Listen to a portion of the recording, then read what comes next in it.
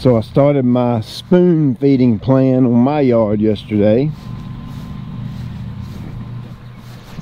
This back here is the test plot where we're running the higher bricks, and of course we got a higher height of cut, so the stripes are showing up a little bit better.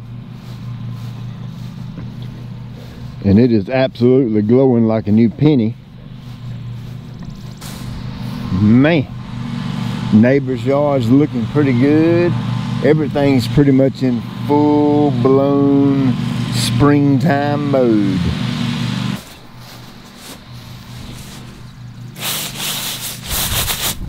Man, it's thick. And then we've got this crap back here.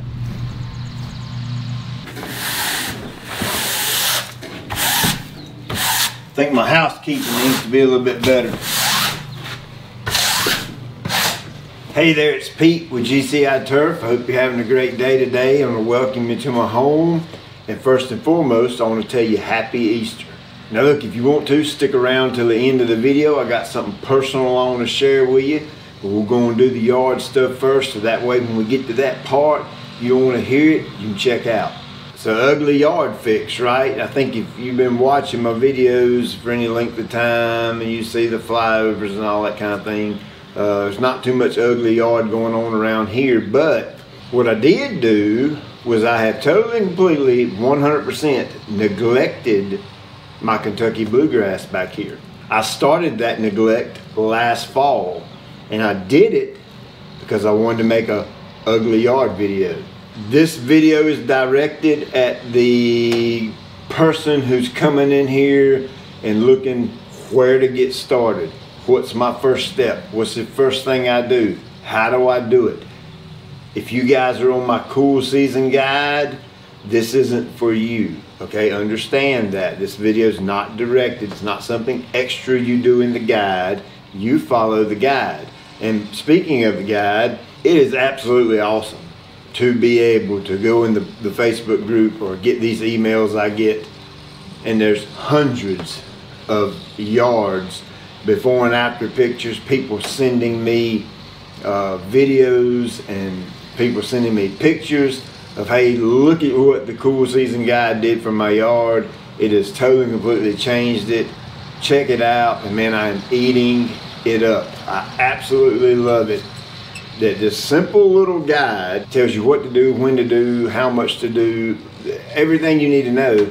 And then you use it on your yard, and then you guys get to reward me when you send me those pictures, and I'm like, dang, that is so freaking awesome. I absolutely love that. So keep up the good work.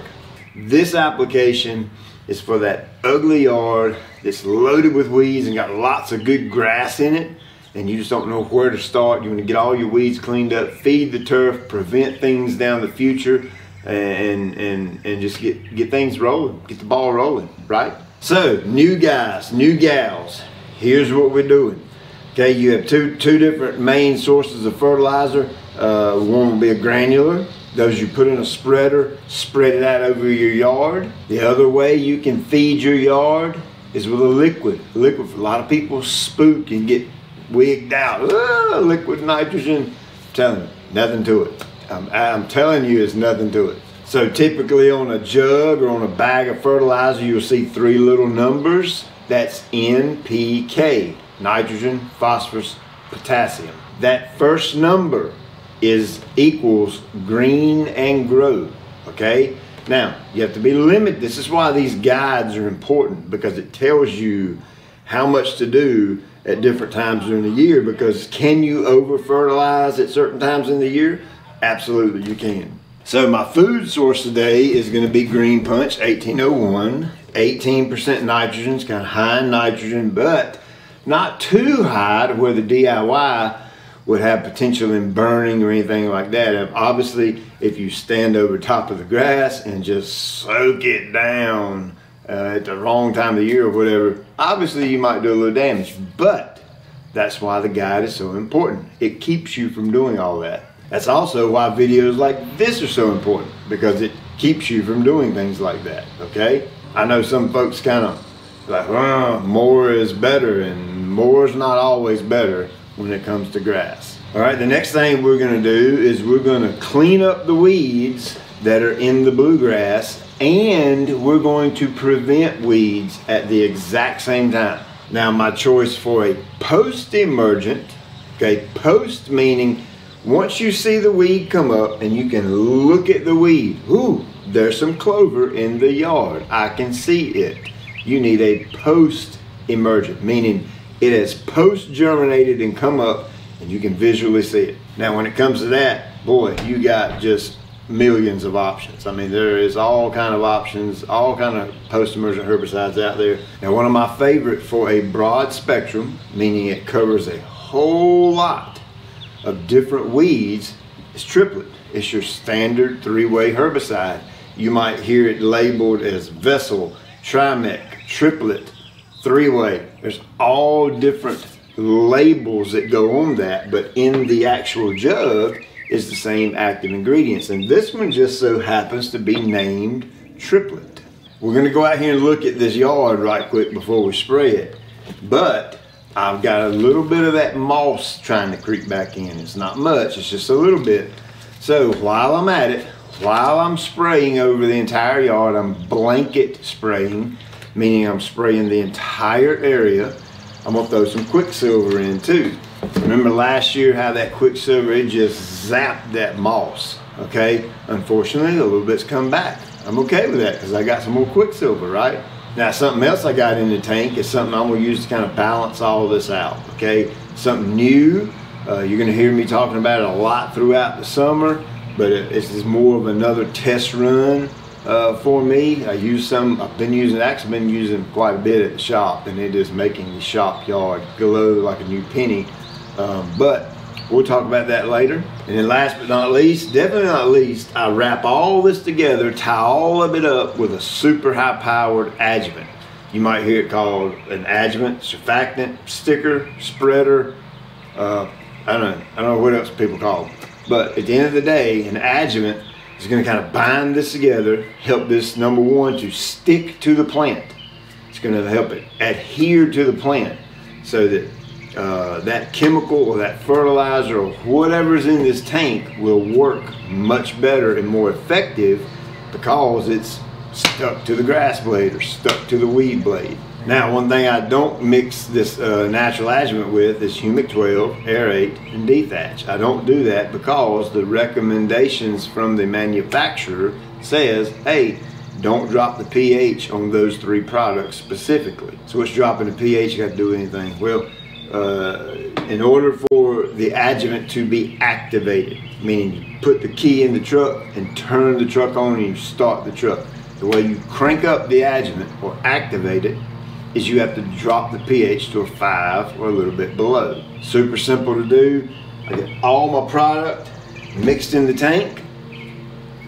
I take my pH meter, check my pH of my finished solution, meaning everything that's in the tank together, finished solution. And if I come in a little bit above a 5, I just use a little bit of citric acid. That's all. Just a little, I'm talking about just a little bit. So once I get my pH adjusted, then obviously I'll put my adjuvant in. Now, how do I mix? Mixing so simple, so easy. So many people make it so hard and it's not. So in this particular case, I've got 1,500 square feet of turf. When I get done and have all my products in here, I want 2 gallons of finished solution. So you can see I'm right at the 2-gallon mark. Now inside this 2 gallons, I have the recommended rate for that. I have the recommended rate for that per 1,000 square feet. Rate for this and rate for this. So if I end up finished with 2 gallons, I started with 1 gallon of water. I always put your dry stuff in first. Listen. See, that's like a dry, powdery type stuff, like a little granular, that when you put it in the water, it melts down and dissolves. Always put that stuff in first with water. So I like to do my herbicides next, my post-emergent herbicides, get them in. The entire time I'm putting this stuff in, I'm giving it a little stir. Agitation is key. I want it mixed and evenly distributed out throughout the entire spray tank. Weighing out this dry stuff is super easy. It ain't nothing but a little kitchen scale. And of course, I measured it all out with my GCI measuring cup. That way everything's nice and accurate. Now, obviously, if you're gonna spray, you need a sprayer, right? This is the sprayer I like. It's the Strom that we have on the website. Now, I'm gonna be using my trim tip out here today simply because it's just not a real big area. So I have the option of a trim tip or a wide fan tip, which sprays about 8 foot wide, and you cover a lot of ground efficiently and accurately. But in this situation, I really don't need that today, so I'm gonna use a trim tip out here. Of course, if you decide you want one of these, that combo that comes with the nozzle, you get a trim tip, you get a wide spray tip, you get a sprayer, and you get an email with another video that'll teach you how specifically to calibrate your sprayer, use it, and there's a PDF guide in there too if you prefer to read. Yeah, this right here is the Blue Heat, GCI Turf Blue Heat. You can see when we get down here on it close, she's looking real good. And again, has had 0 food since last fall. Here's the Midnight. Of course, we didn't kill this section off, so this grass is 2 years old, much more mature than this grass. This grass is less than 6 months old. Let's see, September, October, November, January, February, March, April, 7 months old. This turf right here is 7 months old, so with 0 work done to it, so it really ain't kicked in gear yet. Now I got all kinds of broadleaf weeds. Broadleaf. Look here, they're everywhere. Look at that boy right there. Now there is a difference between a broadleaf, there is a difference between a broadleaf and a grassy type weed. The reason that is important, you can't take a broadleaf herbicide and spray a grassy type weed and expect it to work. It chemically can't do it. If I want that gone, what are my options? Well, I don't really have any options at my house right now other than I've got a shovel, so I'm gonna come out here and dig these up. Here's somebody's favorite friend right here, some Poa annua. The way I am gonna remove this is simply get in here with my hand and dig it up, pull it out, and that way it's gone.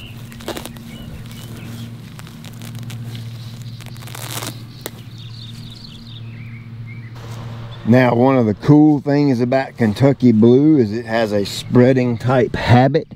See these little bit of thin areas right here and right here? In about 1 month from now, this entire area of turf is going to look remarkably similar to this. Not to mention, this is going to look better as well. So, what if you're a fan of granular fertilizer and you'd much rather do a granular fertilizer just because you absolutely love it? Well, that's completely okay. The process goes from a 1-step application to a 2-step application, okay? And in that case, spread your fertilizer first. Go ahead and get your fertilizer out. Then you can take that part out, the Greenepunch, and mix everything else up together and go spray. Now, what do you do once you do this? Well, you pick up on a good lawn care program.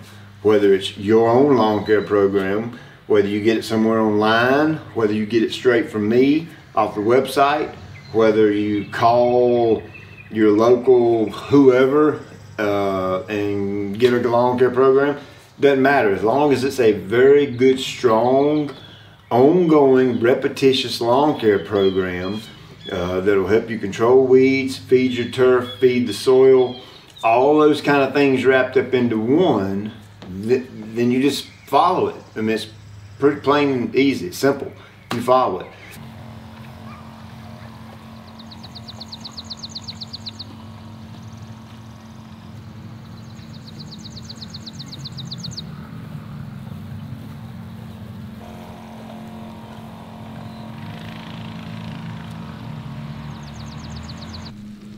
See that nice glossy shine right there?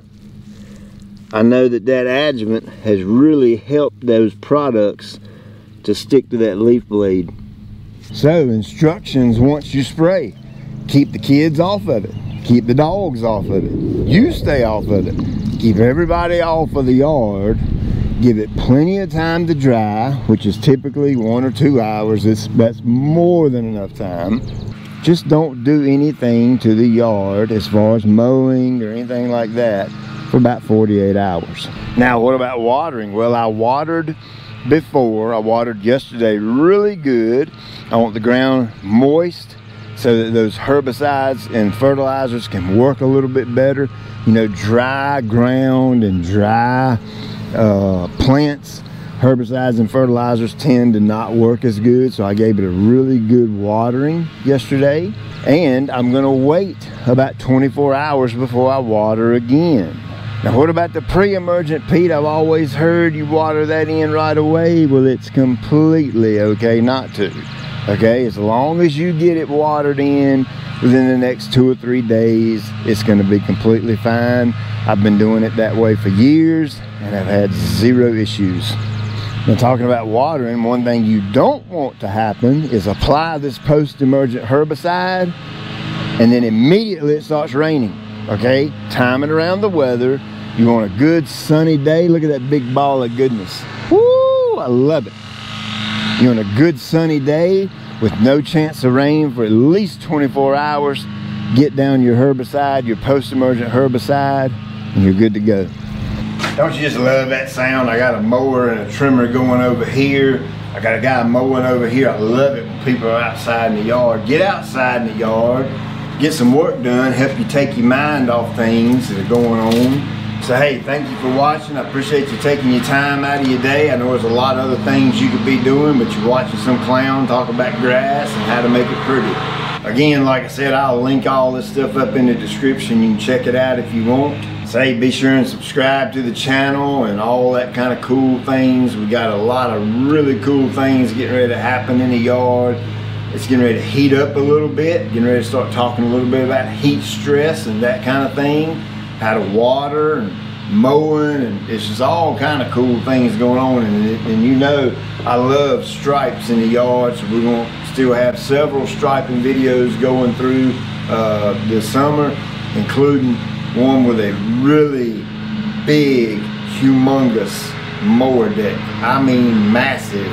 We're going to stripe up the neighbor's yard with it, so you don't want to miss that. Now, I made this application today. In about 48 hours, a couple of days, I'm going to come out here and mow it with the cutest little mower you ever did see.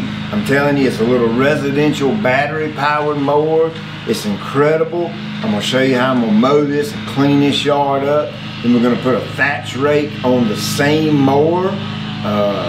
Not a separate thing. It goes in the mower itself. So the mower becomes a dethatcher as well, and we're going to rake this up a little bit, and so you don't want to miss that. I'm going to show you all that. Again, thank you for watching. I appreciate it. And look, I want to share something with you personal right here, and if you don't want to hear it, thank you for watching. I'll check you later. But if you do, here we go. Now I'm telling you, a lot of people are scared and confused. They got questions, right? Why is all this happening? Why are we having to deal with this virus? Why are so many people dying? Why are people losing their lives? The answer is really, really simple. It's a 3-little word called sin. When God created this world, He created it perfect. When He created Adam and Eve and was in the perfect garden that He created, said, hey, this is all yours. You can have it all. Do what you want to with it, but you can't touch that tree over there. God gave His first commandment, said, do not eat of that tree. Of course, you all know the story. They were deceived by the evil one, and they ate of that tree, right? And what did that do? That caused sin to come into the world and contaminate the human bloodline. I was born with it. You was born with it. And ain't a dang thing you can do to get rid of it, except for one thing. The Bible says that for God so loved the world. God loves this world. He loved it, and He still does. That He gave His one and only begotten Son, that whosoever believes in Him will have eternal life and won't perish. See, the consequence or the penalty. See, people don't like that word. People don't like it when you say, hey, you have a consequence for your action. It just tears people up. It tears my kids up. I mean, and I was like that when I was little. When my dad said, hey, if you do that, if you disobey and you do this wrong, there's a consequence, meaning you get in trouble for doing something wrong. When we disobey God, there is a consequence. The Bible says the wages of sin, the consequence for sin, is death. Why do you think people die? Answer me that. Why do people die and they don't live forever? It's because God said the consequence for the sin of the world is to die. Now you can wrap that up into coronavirus, murder, alcoholism, drug abuse, riding down the road on a Sunday afternoon and get run over by a transfer truck, being in the woods and getting accidentally shot by a stray bullet. You can any way possible, any situation you come up with that is death. The reason we die as human beings is because of disobedience to God. But the gift of God, meaning God also gave us a gift, his one and only Son, Jesus Christ, that if you put your faith and your trust in God's Son, you'll have everlasting life.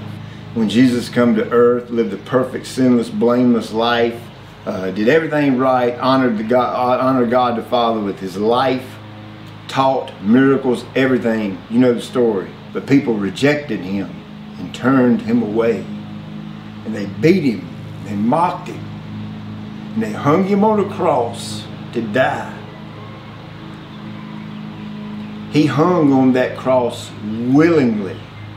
At any point in time, he could have said, hey, give me 1,000,000 angels. I don't want to do this. But his love was greater than that. He hung on the cross willingly, bled and suffered and died for me and you.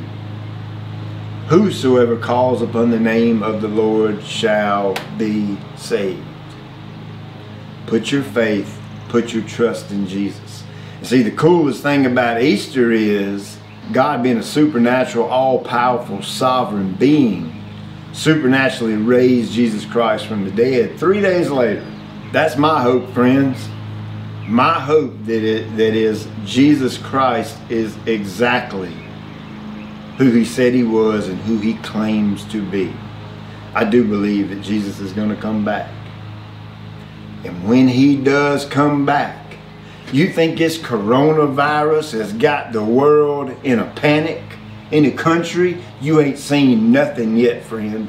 When Jesus Christ comes back and raptures or calls up his church, his believers, the people who have put their faith in him, when he calls them back, you don't know what panic is. When millions of people all of a sudden are gone, where are all these people at?